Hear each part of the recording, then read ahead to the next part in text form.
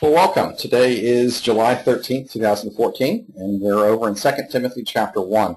Continuing our series of prison letters from Paul, as we're wrapping up our tail end of the book of Acts. Of course, Acts ends with him in prison, and I wanted to comment on what types of things was he writing. And so this is 2 Timothy. So this particular one is the second letter to Timothy, which brings up a question. Maybe you all can put your hands in the sheet and catch up for it and tell me, so who is Timothy? Who is this guy? Some of you may have heard of him, maybe some of you not. Kim, I believe you're the Catholic Church that you guys go to is St. Timothy's, right? And go from there. So who is this Timothy person? All right. Tell me. So Timothy is one of the names that we run across. This is the second letter to him. Paul, this is one of the disciples of Paul. Okay, Sherry says it's a younger pastor, grandson of Lois, and so this is someone that's I would say near and dear to Paul's heart. And we make the statement at times that you need to have three people in your life, if at all possible, three Christians, and a lot more than three, but at least three. And so three types of people, I guess, is a better way to express it. But you need to have a Paul. You need to have someone in your life who is senior above you, who is preaching to you. That could be a pastor, and in my case, for example, so I might be your Paul. It could be someone else like that. It would be good if you had your pastor and also someone who's more senior than you as a friend to speak to. So a Paul, a more senior person, a Barnabas. Why a Barnabas? Well, Barnabas was a peer to Paul for much of his ministry. And although we didn't see eye to eye on everything, he is, of course, the encourager, and that's, of course, what his name partially means. And so the idea of having a Barnabas, somebody parallel with you that's about in lockstep with you and is working along. And you need to have a Timothy. And a Timothy is someone in your life who is younger in Christ than you are. Now, they might chronologically be older in age, but still spiritually younger. That happens. But this is someone that you're investing in. And for some of you, your children or little people around the house might be that.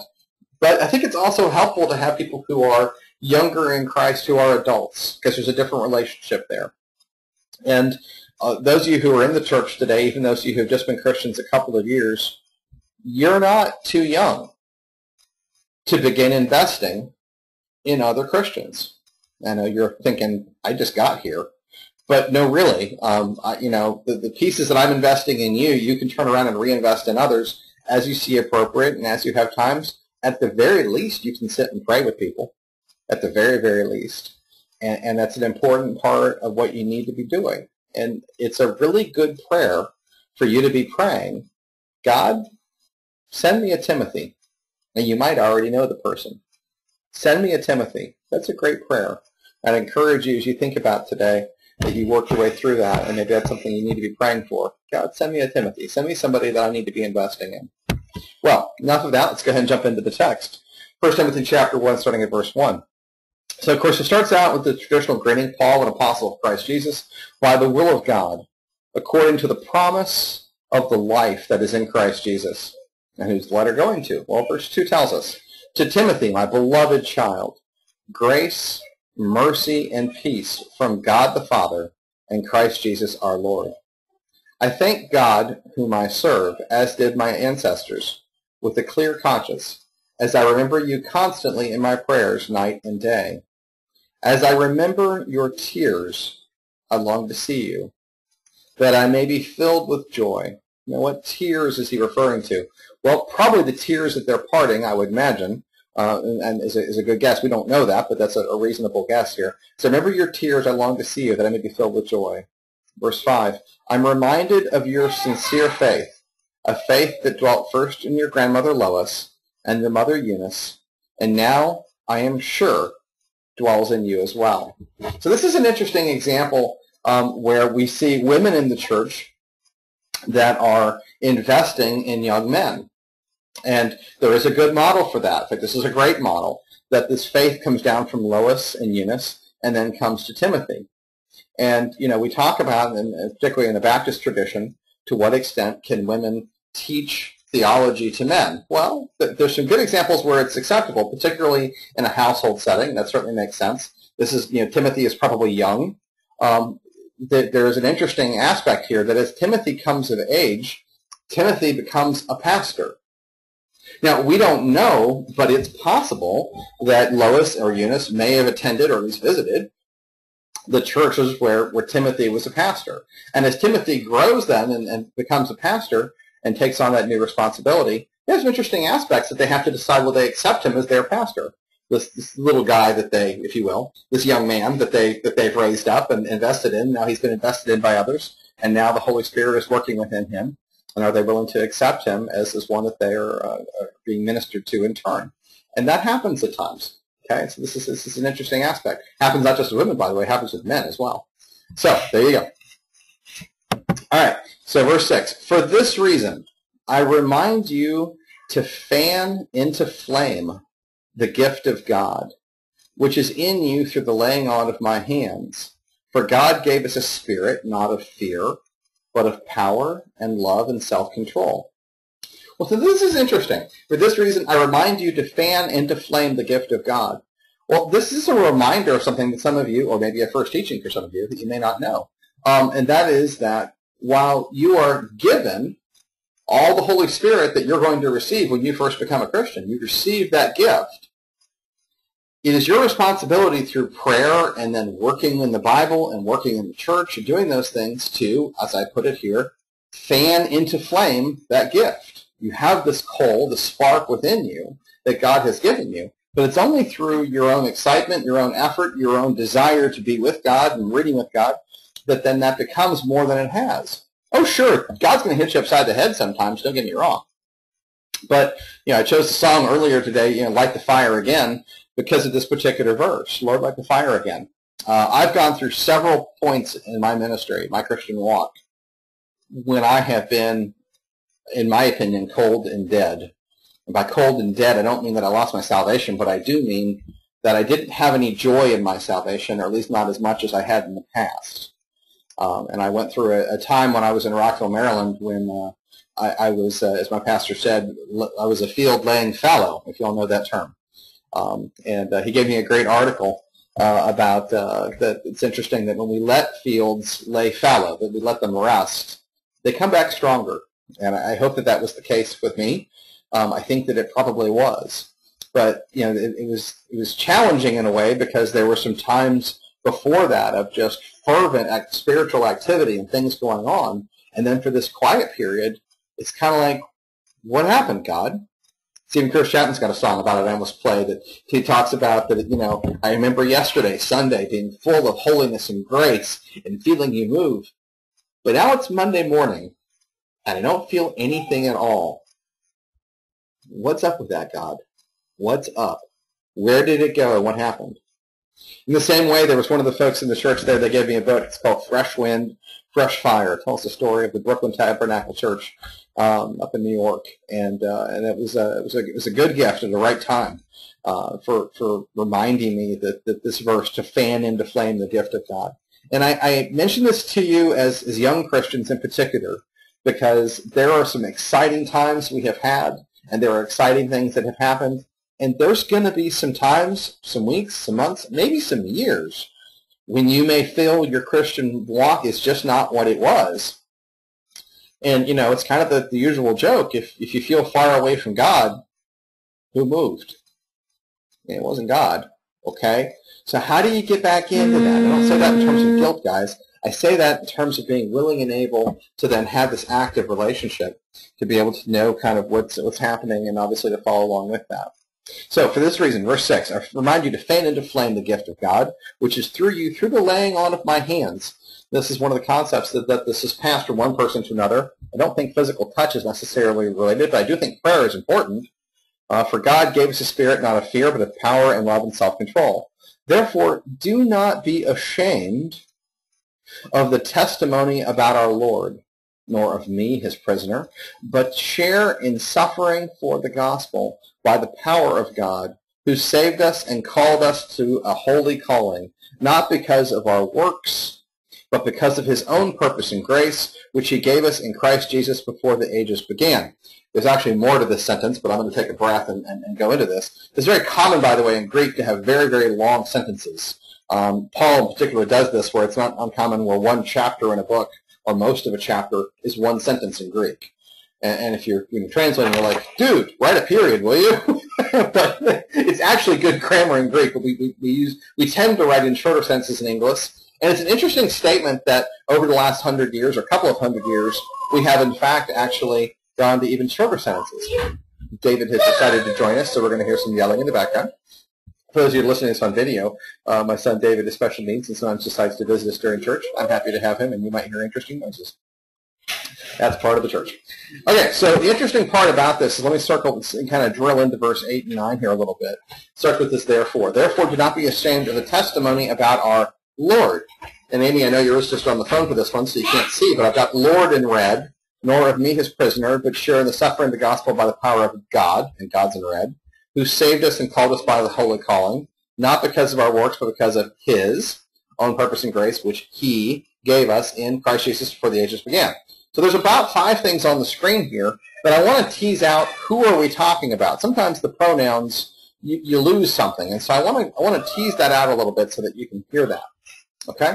So as a paraphrase for that, let me go through and give you what I believe to be correct for who is acting in each of these as you work your way through it. I'm pretty confident on this is a good paraphrase on this one. So verse 8, let me go through and replace the pronouns then with the names of the Godhead. Therefore, do not be ashamed of the testimony about Jesus.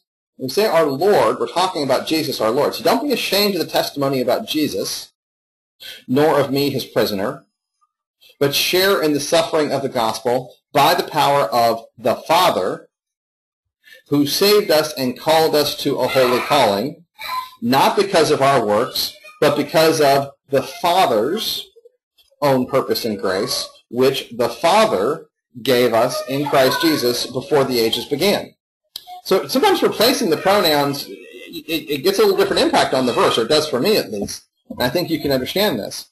So the whole concept here is to not be ashamed of the testimony about our Lord, Jesus. Well, he's writing to Timothy. I mean, we get to listen to the conversation, and in a way Paul is writing indirectly to us. But no offense, the direct audience is one dude. His name is Timothy. He's writing Timothy. Timothy's a Christian. Timothy, don't be ashamed of the testimony about Jesus. Why would that be? Why would any Christian be ashamed of Jesus? As you've heard me say before, the name Christian is a Christian is somebody who bears the name of Christ. Why would someone be ashamed of the name that they bear? If they claim to be a Christian, they claim to be a follower of Jesus Christ, why would they be ashamed of Jesus? Or, to put it in another sense, I was listening this week to music. I know you all, I probably mention it too often, but I really have enjoyed the music from what's called The Story, music inspired by The Story, and there's one on disc 2 of that, which is called Empty. And the disciples are talking about that we're sitting here in this empty room, which the upper room, if you will, and we can still smell the bread and wine. But they're here cowering. It's before the Holy Spirit has come, and we don't know what's going on here. And they're sitting in bewilderment, if you will, and they are empty. And then the song goes on to talk about an empty cross and an empty tomb. It's a good song. You should listen to it. But, therefore, do not be ashamed of the testimony about Jesus. Why would any Christian be ashamed of Jesus? Why don't you answer the chat board for me? And just think about that a little bit. Can you type something in, even if you say you don't know or no clue? But you know, say something over there. Why do you think any Christian would be ashamed of Jesus? What do you think? Kind of, okay? Fear of being judged by others, Will and Ginger said. That's a great one. So they would be this whole idea of why they're, and this is an interesting, this is kind of the fear of association with Jesus, if you all follow what I'm saying, of being painted with the same brush.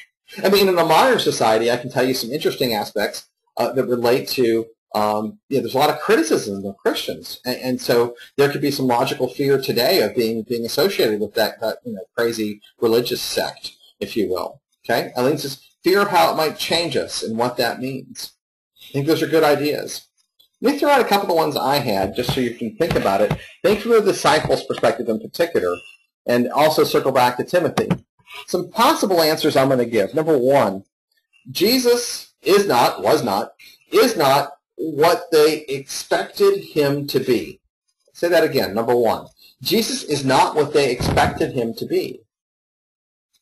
They expected a ruling king. I've preached that before, and I can argue that pretty strongly from Isaiah, that they were expecting a conquering Messiah. They were expecting a conquering king. They were under Jewish rule. The Jewish were under Roman rule, I meant to say. They were under Roman rule, and they expected certain things of this conquering king to come in majesty and glory and might. Okay? Eileen says a warrior. Okay? Will and Jen say, I struggle with it every morning as I pull up my customers listening to Tony Evans' sermon and whether I should turn it down, getting better about leaving the volume up. That's awesome. That's great. That Tony, Ginger, I said this before. I gotta share this with you before. I would not have imagined that you would listen to Tony Evans. I am so happy that you do. That is that is really cool. He is, boy, a pull no punches kind of guy, and you've probably listened to more of him now than I ever have. So maybe I'm on thin ice by describing him, but that is just really cool. What would you say? Love him, he's a riot. That's awesome. Okay, so Paul says, when the world turns on you and mocks you for your failings as Christian, that's another part of it? Sure. Well, getting back over to my list, some possible answers. What Jesus is not what they expected him to be. They had a preconceived notion of the Messiah, and no offense, Jesus doesn't fit that preconceived notion.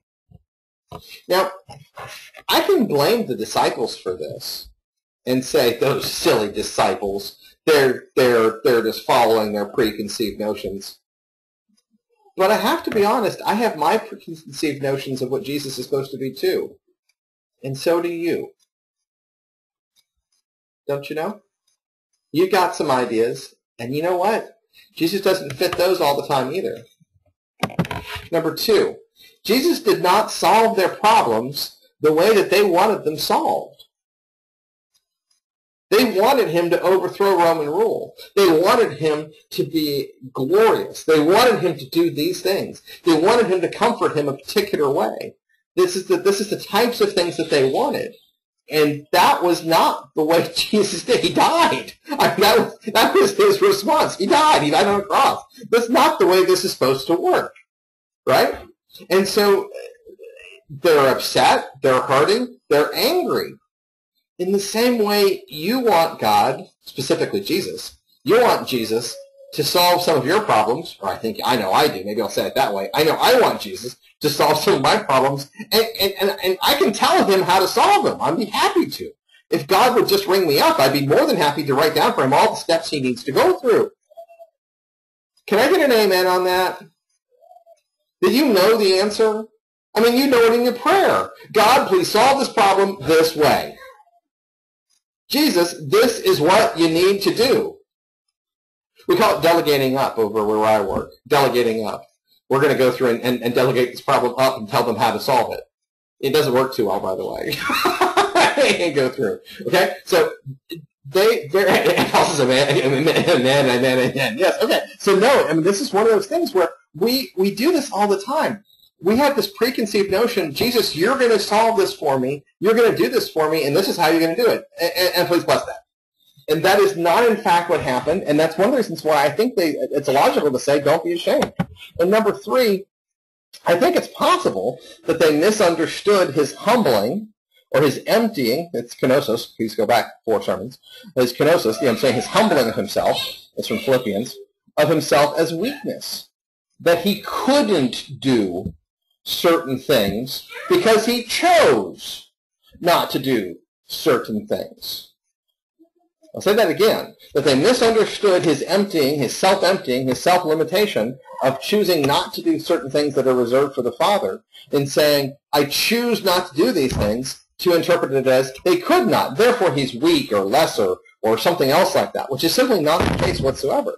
And so this is an example where some people, I think, could feel sort of ashamed about Jesus, and this is the suffering. It kind of is the bow on top of this. See, he was so weak, he died. No, wait a minute. He was so strong that he died for us. And maybe you've never thought of it this way before, but there are preconceived notions that you place upon Jesus, I place upon Jesus, and they placed upon Jesus.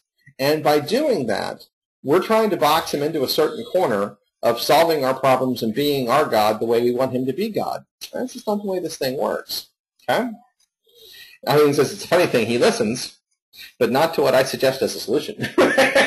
Yes, I understand. All right. So getting back to the text again, let me read this to you again. And with that as a background, I'd like you to just kind of put that in there as I read through it, getting rid of my paraphrase, starting back at verse 6. For this reason, I remind you to fan into flame the gift of God, which is in you through the laying on of my hands. For God gave us a spirit, not of fear, but of power and love and self-control. Therefore, do not be ashamed of the testimony about our Lord, nor of me, his prisoner, but share in the suffering of the gospel by the power of God, who saved us and called us to a holy calling, not because of our works, but because of our own purpose and grace, which he gave us in Christ Jesus before the ages began. As we undergo suffering, I think it's important for us to remember that suffering in this world is unfortunately something that's going to happen. But there is an opportunity through Christ Jesus to join him in his suffering and to understand how it is we're able to help the world through that. Continuing on, verse 10. He's talking about these things that have happened and which now have been manifested through the appearing of our Savior, Christ Jesus, who abolished death and brought life and immortality to light through the gospel, for which I was appointed a preacher, an apostle, and teacher, which is why I suffer as I do. But I am not ashamed, for I know whom I have believed, and I am convinced that he is able to guard until that day what has been entrusted to me. Follow the pattern of sound words that you have heard from me in the faith and love that are in Christ Jesus. So doing that slide again, highlighting again a few terms. I'm not going to go through the full paraphrase like I did before, but look at the context here. Right now, which has been manifested through the appearing of our Savior, Lord Jesus, I put that in red, Amy, who abolished death and life and immortality to light through the gospel, for which I was appointed a preacher, an apostle, and a teacher, which is why I suffer as I do. But I am not ashamed, for I know whom I have believed. Okay, folks, put your hand on the keyboard. Who has he believed? What's the preposition there? You figure this one out. But I'm not ashamed, for I know whom I have believed. Who? Who is that? Okay. Well, you said God, specifically which person in the Godhead? Who specifically has he done it? Shree yells from the other room, Jesus! Yes. John 3:16, for God so loved the world, that whoever believes in his Son. Right, there you go. Right, okay, Jesus. All right. In fact, the verses right above it, I think, give you more of the context. The appearing of our Savior Christ Jesus, who abolished death. Okay, so I'm not ashamed, for I know who I've believed, and I'm convinced that he is able to guard until that day what has been entrusted to me. The he in the second clause points back to the whom in the first clause. Pretty sure they're the same. Now, not to put too fine a point on it, but I find this is an interesting aspect of what Jesus does, because Jesus is the one who guards that which has been entrusted to us. And then he continues on, follow the pattern of sound words you have heard of me in the faith and love that are in Christ Jesus. All right, so we have these things that, of course, that are going on here, and you sort of see that he's saying, don't be ashamed. I'm not ashamed, and you shouldn't be either. In verse 14, by the Holy Spirit who dwells within us, guard the good deposit entrusted to you. Well, what's the good deposit? Well, we get into a whole sidebar conversation here about eternal security, and which means the whole once saved, always saved conversation. But this relates to that concept. This idea is that when you are saved, that is to say, the day that you verbally admit with your mouth, confess with your mouth, that Jesus is Lord, okay, and that you obviously ask him for forgiveness of your sins, then you will be saved. So go look at Romans chapter 10. But then at that point you receive, Ephesians tells us, a guarantee, a seal, a down payment. We would use the term escrow. Does anyone know the word escrow? What's escrow? What's an escrow? Somebody ever had an escrow account? What's an escrow account? Do you know that one? Okay?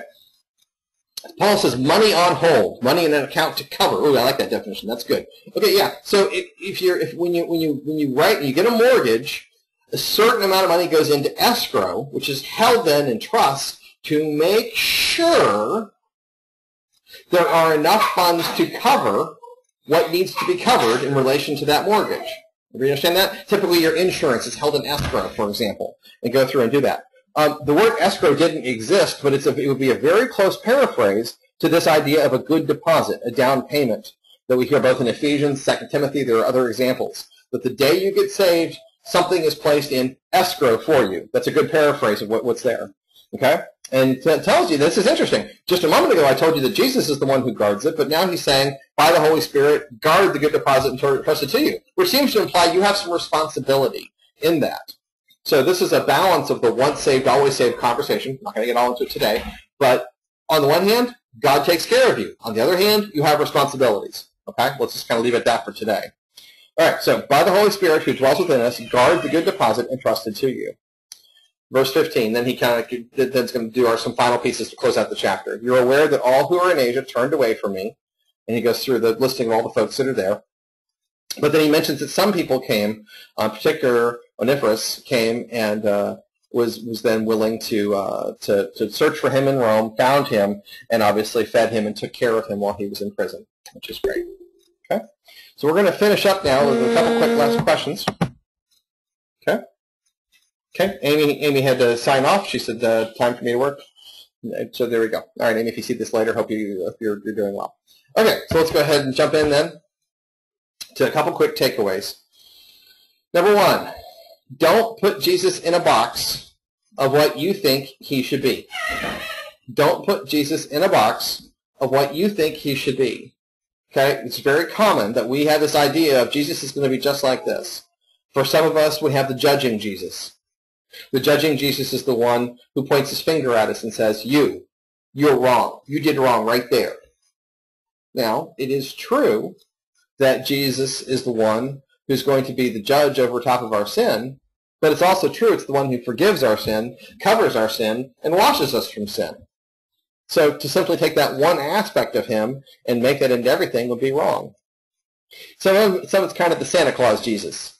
Oh, God, I need this and this and this. Would you please do this if you have time? I'd really appreciate it. Thanks. Okay. Now, on the one hand, God and Jesus in particular does grant us things and give us things, all good mercies. Everything that was created through Jesus, and he certainly grants us his mercies and his grace. On the other hand, it's not like, he's a Pepsi machine. You walk up, put in, $1.50 or whatever it is now, and get on a bottle of Pepsi. It doesn't quite work out that way. All right? It's not like, if you do this, then all of a sudden, then you will be granted X amount of grace. That's not the way this works either. So don't put Jesus in a box of what you think he should be. Number two, it was for the Father's purpose that he, the Father, put us under Jesus, with him, Jesus, as our Lord. I'll say that again. It was for the Father's purpose that we're placed under Jesus, with Jesus as our Lord. Okay? We are directed to look to Jesus as our Lord, which I like to paraphrase as the boss of our daily life. Okay? And by that I mean, by boss, I mean he's the one that directs us and informs us and guides us and steers us. That's what it means to have Jesus as Lord. If you can't say Jesus is Lord, if you can't say Jesus is your Lord, well, you're not a Christian. Okay? That's what the Bible says. Anyone who denies Jesus, Jesus will deny for his Father. Okay? So that's not the way this works. If you're going to be a Christian, if you're going to bear his name, you're going to have to follow through with it. We like Jesus for the Savior part. That's easy. We like that. We like being saved. That's nice. We don't always like the Lord part. The Lord part is submitting to him and daily saying, Jesus, I need you to show me what to do today. Jesus, I need you to direct my path today. And that's what this book is all about.